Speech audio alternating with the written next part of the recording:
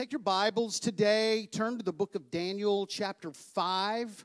We're walking through the book of Daniel, doing a series called Challenging Times, Courageous Faith. Daniel chapter 5.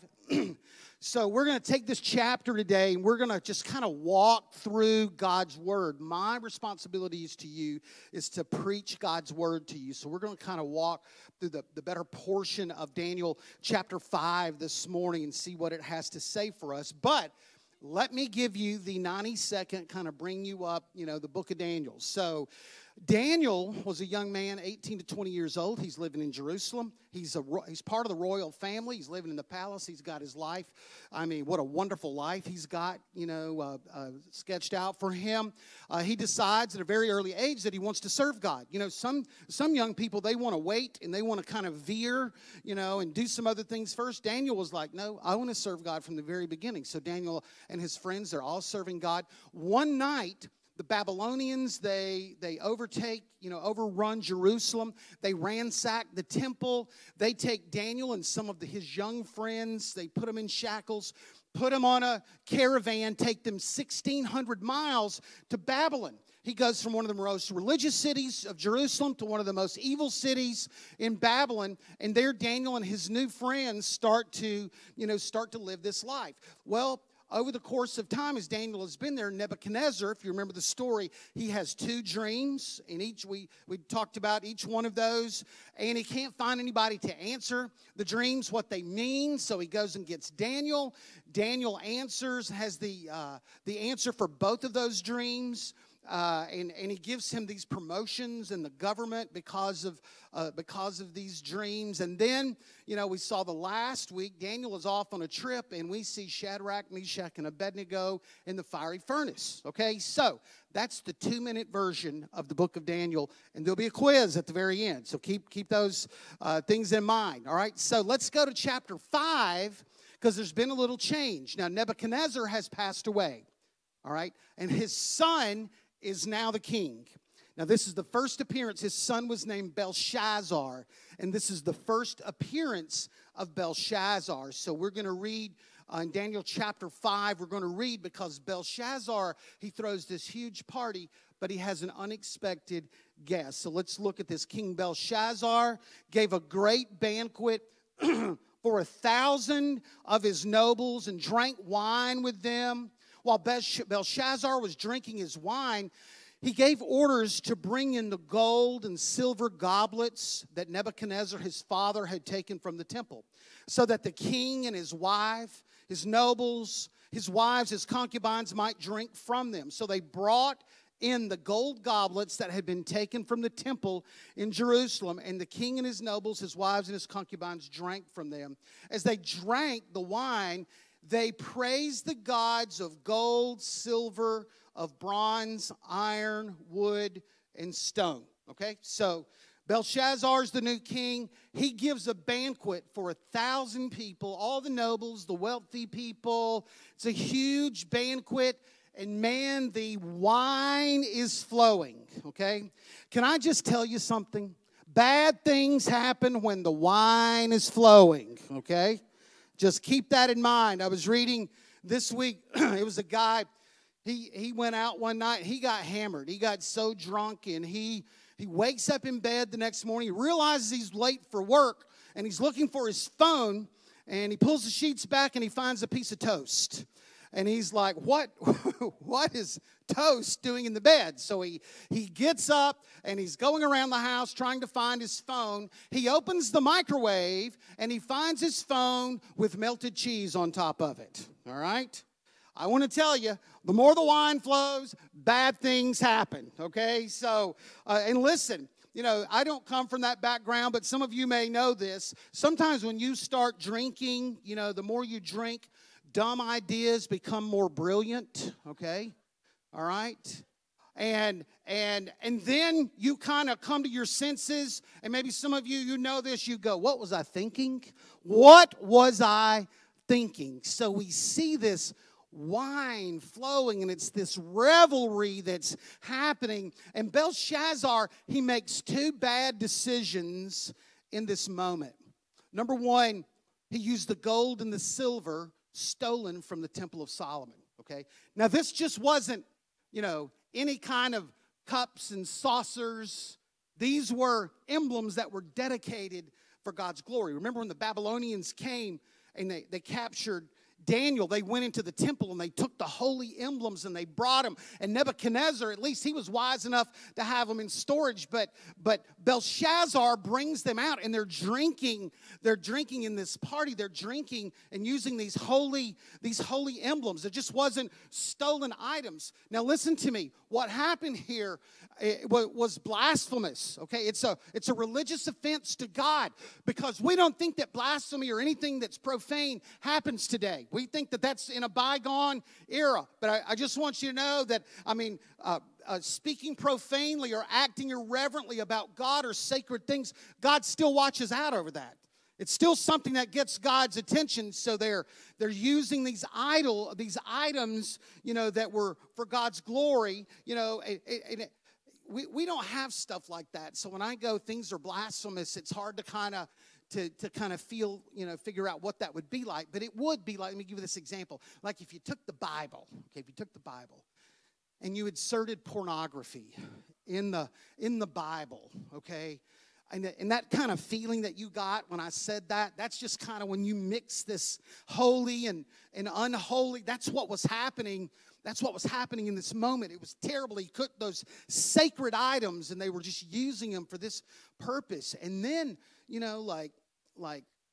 he's giving it to his wives and his concubines. And you know what? If you're a young person and you don't know what a concubine is, ask your parents at lunch. It's a good kind of lunch discussion that they can answer for you. So he pulled the dedicated items for God's glory and used them in this party. And the second thing, he praised the gods of gold, silver, bronze, wood, and stone. Again, it's another religious offense against God, because God had been merciful to Nebuchadnezzar. Remember the story? Twice God had warned him, and Nebuchadnezzar had made these slight turns toward God. And if you remember in the last story, Nebuchadnezzar lost his mind.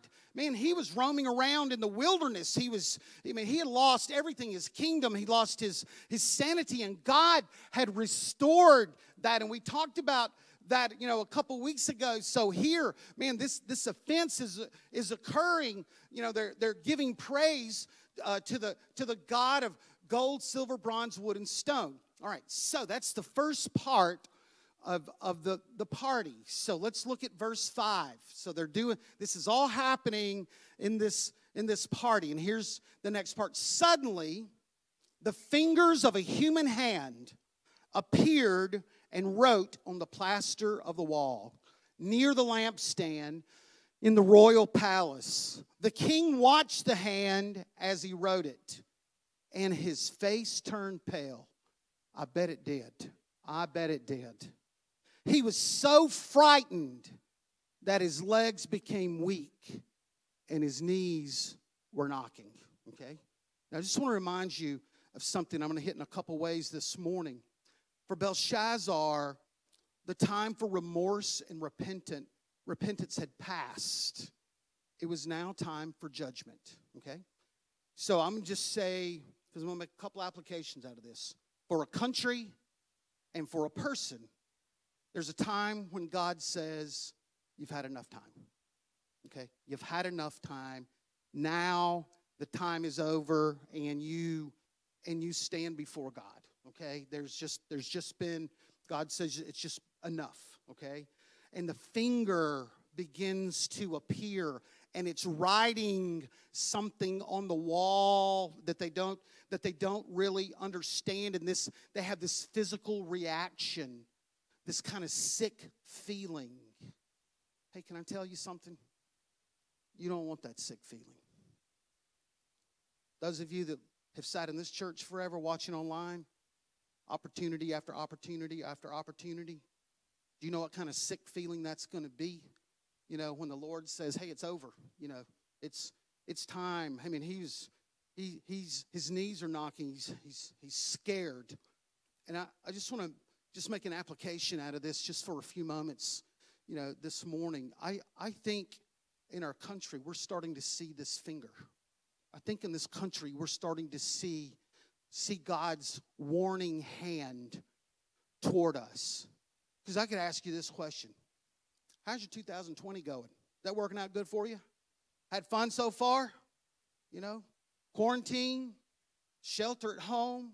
You know, I'm just telling you. And I just want to be honest with you. I think I've seen more spiritual shifting happen in the last 5 months than I've seen in a long time. Okay? Now listen. What we are facing is not a random series of events, but warnings from God. Okay?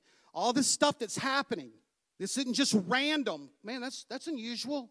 Wow, we're going through a little season of bad luck. We started the year with impeachment. We've had coronavirus that has worked itself into a pandemic with over 110,000 that are dead, racial unrest, 25 million, depression-era unemployment, and we're $24 trillion in debt. It's not a random series of events. And let me just say, if you think 2020's been fun so far, wait till the presidential election comes up in November. We got that fun waiting for us too. All right? You think it's been a joy, just wait till that happens. All right? But I want to tell you, we've always had unusual occurrences in our country, but I'm just telling you, this has a different feel to it.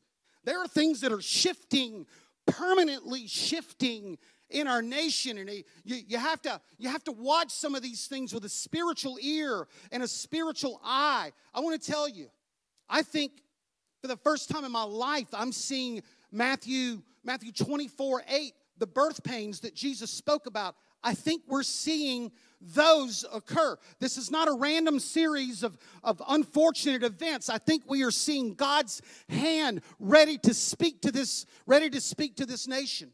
Contractions in Matthew, he uses the term birth pains. We know it as contractions. Contractions are the tightening and the loosening of the muscles in the uterus of the woman that prepare and they maneuver the child to be ready for the birth. And I'm just telling you, we are seeing loosening and tightening. We are seeing shifting, and we're not done with this yet, okay? We're not done.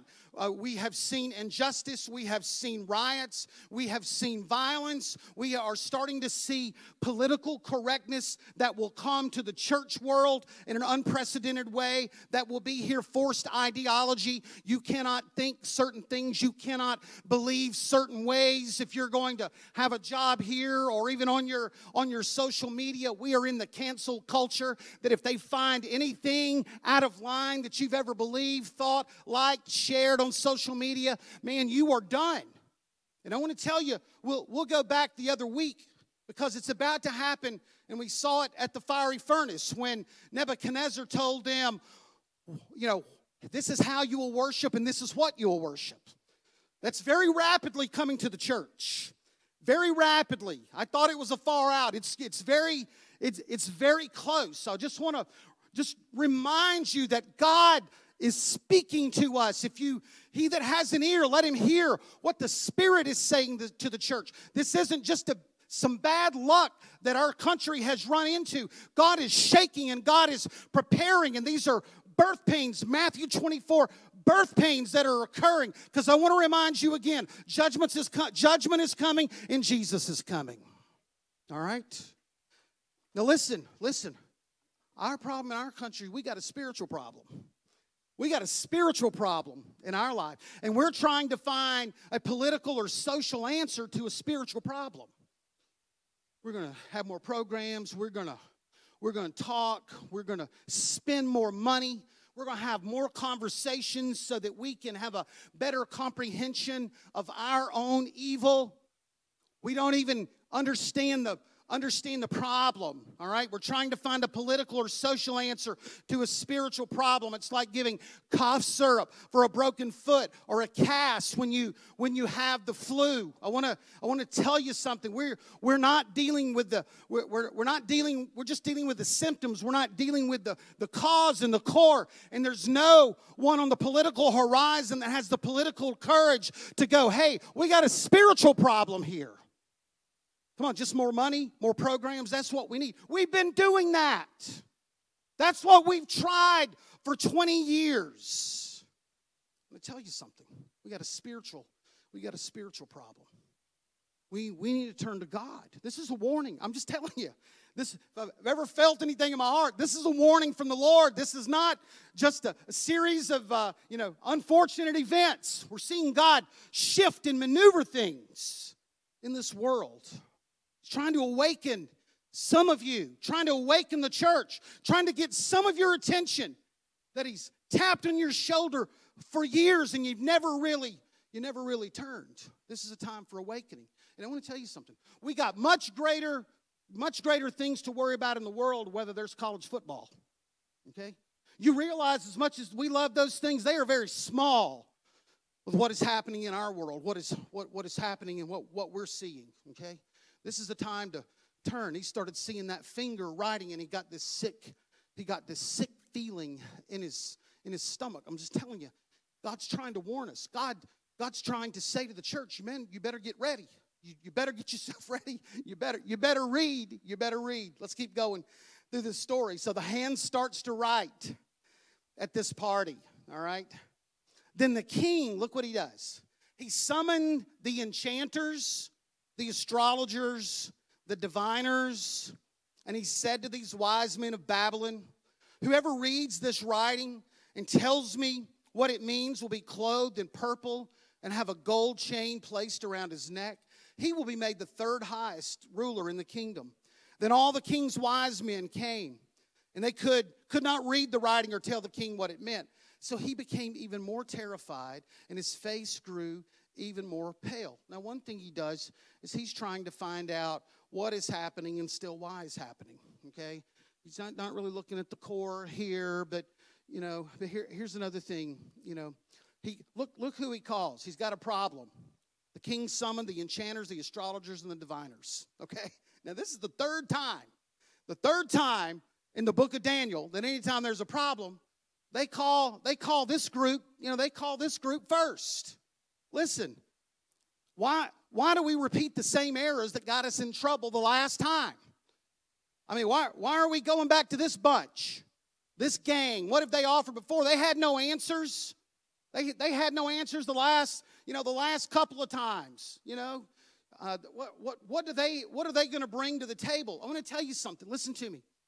We go through this cycle in our lives sometimes of sin and poor decisions, and then we have the consequences of our sin, which are bitter. Then we forget about it. Then we repeat it. Okay? We go through it again. We do sin. We make poor decisions. We have the bitter consequences. We forget and we repeat it. Hey, when are we going to break that cycle?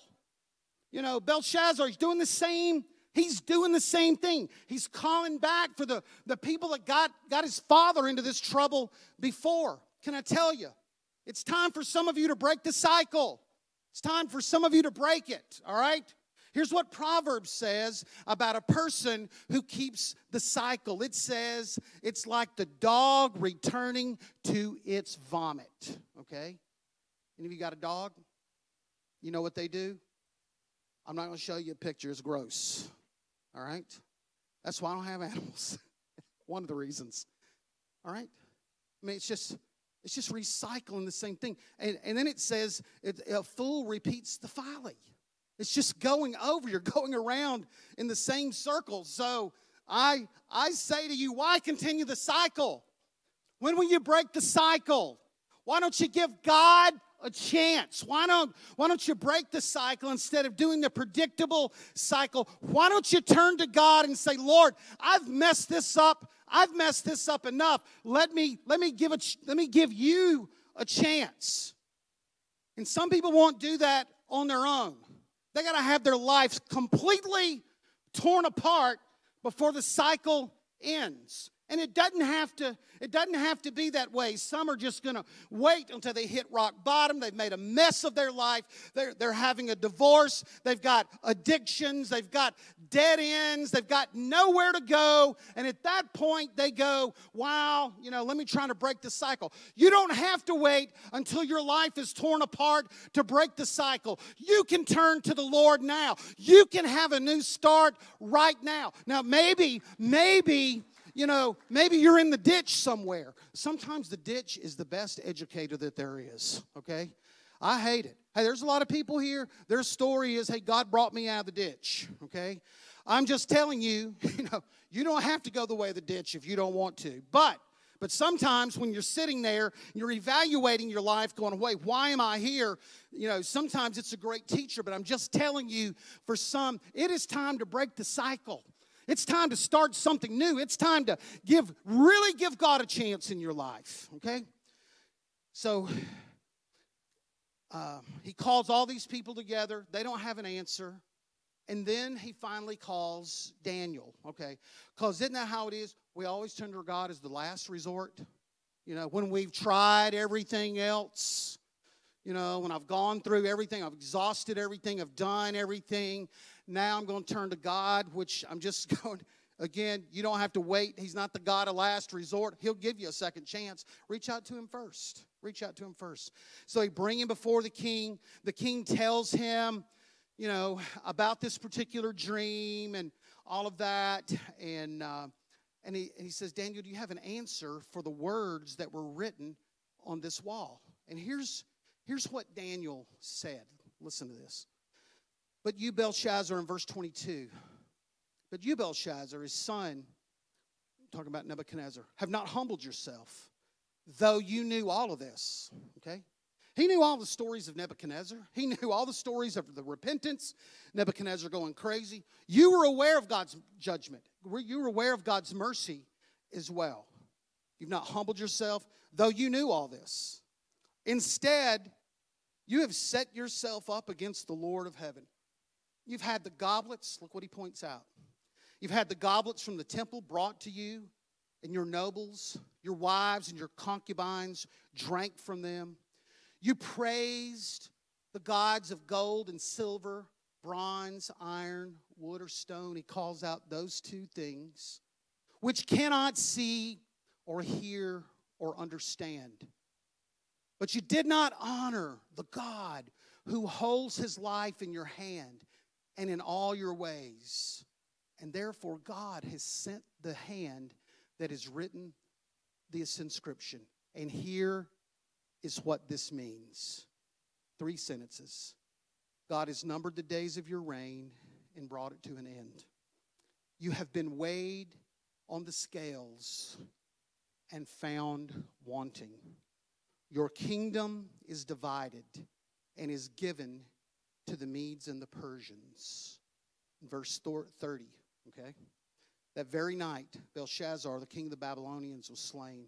Darius the Mede took over the kingdom at the age of 62, okay? Now, let me just say, I wish that I had a really fun message for you today, like funny, uplifting, 4 points for success and happiness. I know you think every preacher, it's their job to keep us sad and depressed, okay? I wish I had that kind of message for you this morning, but I'm just telling you, that's not the hour in which we live.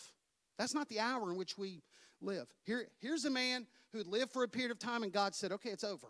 Okay, it's over. No appeal, no second chance. It's over. And I just want to say for every person here, that day's coming. That day's coming. Either if we're with the Lord, through the rapture of the church, or if we go through the grave, there's a day that it's all over. Belshazzar realized his days were numbered, and it was time to stand before God. And a worse realization of that is that he wasted his life and the opportunity that God had given him. Okay? He wasted his life in the opportunity that God had given him. Because this isn't a man who was raised without a knowledge of God's mercy and grace. And I'll just say that to people in our church, okay? you know, you have no excuse when you stand before God. You have no excuse. I didn't know. I didn't hear. You can't claim that. You can't claim that. The realization that he wasted his life and he wasted the opportunity that God had given him. I want to say, are you wasting your life just going from unimportant thing to unimportant thing? Are you wasting the opportunity that God is giving you to serve him? Because there is a day that it's over, okay? There's no second chance. There's no appeal. In our legal system, there's always an appeal. There's a day when you go, boy, if I just had, Lord, just give me one. No, you've had that. You've had that opportunity. You need to know that day, that day is coming. There's no second chance. There's no appeal. There's some finality to it, okay? He said it's over, and for you, it's going to be over tonight. That's what he told him. Now, listen, when I was in fifth grade, I'd made a bad grade on a test.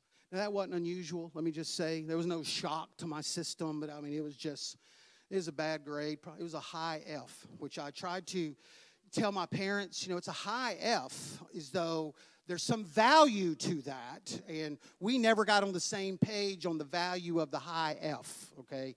And now that I've had kids, I agree with my parents on that. So, I mean, it was bad. The teacher comes one day, and she said, all right, I'm going to do something different. I'm going to adjust your grades, okay? I'm going to grade this on the curve. I had never heard that term before. I didn't know what that meant. She said, so if you made this, and she started going, you now will get this. She graded my high F turned into a low C. Okay? I'm not sure what miracle of the curve happened, but I praised God for it. Okay? Because what happens when they grade on the curve is there's this standard of grading that's out there. Okay? And we all know it, A, B, C, D. You know the numerical, connections that go with that. When they grade on the curve, they say there are some extenuating circumstances, and we're going to shift the standard that you've always known. We're going to trade that. We're going to change that. Okay? Now, I just want to remind you something. God doesn't grade on the curve. I wish he did. I wish he did. He doesn't look at all humanity and go, man, boy, I wish they'd have got it a little better. I'm gonna slide the scale. I want to tell you something. The scale doesn't slide. The scale doesn't slide. I mean, there is one way that you come to the Lord at judgment, and that is through the person of Jesus Christ. And let me tell you, if you want to live your life of sin, if you want to pursue that, that's your business. But there's no grading on the scale, that you can live a life of evil and all of a sudden God's going to be merciful to you. No, there's a day of judgment.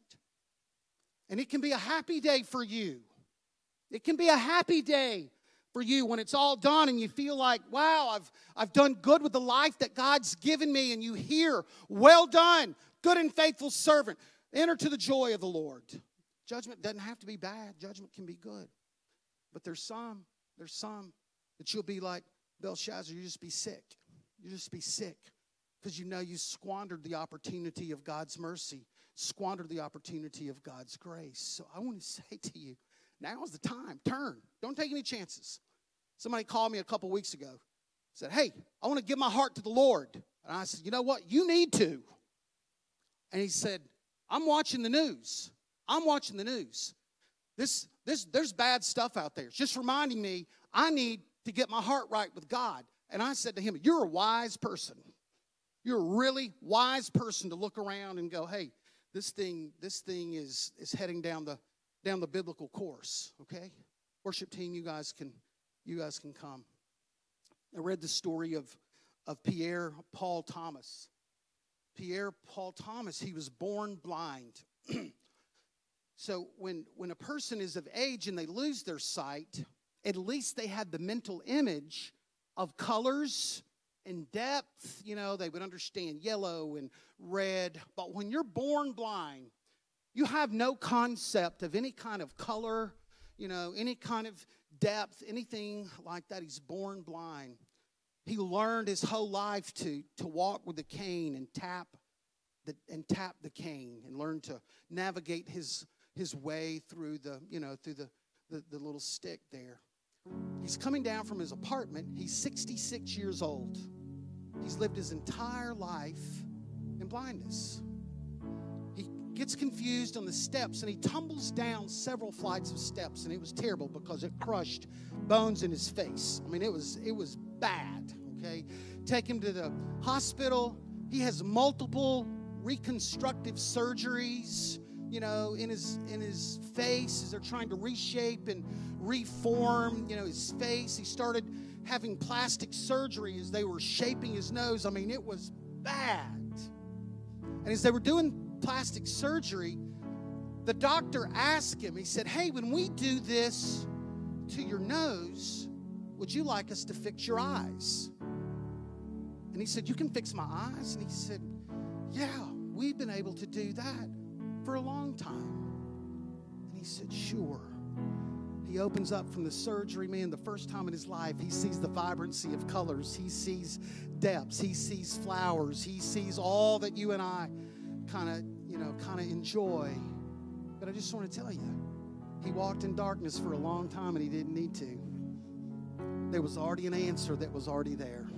There was already an answer. And I want to just say to you this morning, I realize, chapter 5 of Daniel, it doesn't have the word joy in it and fun and laughter and all that, but it's an appropriate chapter for the season that we are living. Hey, I want to tell you something. God's shaking this nation. I've been saying this the last couple of months. You can tune me out, tune me off, ignore, what's going on here, but I'm just telling you, God's trying to awaken us, not just as a church, but as believers too. And are you like Belshazzar? You're wasting, just kind of working this cycle over and over and over again. There's never any turn. There's never any change. I want to tell you, there's a change. That cycle can be broken. I promise you, that cycle can be broken. I want to pray over you this morning, and they're going to put this simple prayer up on the screen. And if you're watching me live, or online, or you're watching me live, there's a prayer that's going to go up here. And man, when you say that prayer, man, the beginning of the end of that cycle can happen in your life. I want you to know the joy of the Lord. Listen, I'm not trying just to get you out of judgment. I want to get you into the joy of Jesus. I want you to know the fullness of God that He's got for us here on this earth. So let me pray over you. Then they're going to come and lead us in this time of worship. So Lord, I pray for those this morning. God, I pray for those that have struggled. They're away. They're not where they should be. They're prodigals. Lord, there are people that continually live on the cycle. Lord, I pray that today's a day, through your grace and mercy, this cycle can be broken. And Lord, I lead some of them with this prayer this morning that says, Lord Jesus, I know that I'm a sinner, and I ask for your forgiveness.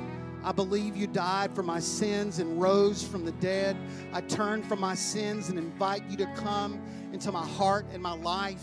I want to trust and follow you as my Lord and Savior. Thank you, Lord. Thank you, Lord. Thank you, Lord. Thank you, Lord. Can we just praise Him? Can we just praise Him? Would you stand? Can we just praise Him? Thank you, Lord, that you warned. Thank you, Lord, that you prepared a way for us. Thank you, Lord, that you hear, that you care. We praise you, Lord, for your grace and mercy. We thank you, Lord, that your mercy is not just to get us out of judgment, Lord. There's a fullness of Jesus that comes through that. Lord, we praise you. Hi, my name is Brian, and I'm the pastor at Generations Church. Thank you for watching our service.